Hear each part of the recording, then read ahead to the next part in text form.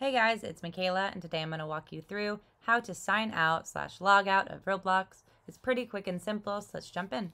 I'm going to show you both ways, both on the app and on your desktop browser or your web browser on your phone. The first way I'll show you is on the app, so go ahead and search for your app and log in. Once you're in your app, all you have to do is hit the three dots at the bottom right, and then scroll all the way down and you'll see log out, and all you have to do is hit log out and you'll be logged out. Now if I want to do it from my browser, either Safari or Chrome or the desktop, it's the same version. I'm going to go ahead and hit my Safari right now. Then you're going to have to go ahead and log into your account after going to roblox.com.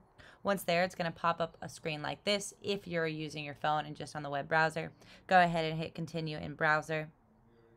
From there, all you have to do is hit the settings icon at the top right, and then go ahead and click log out.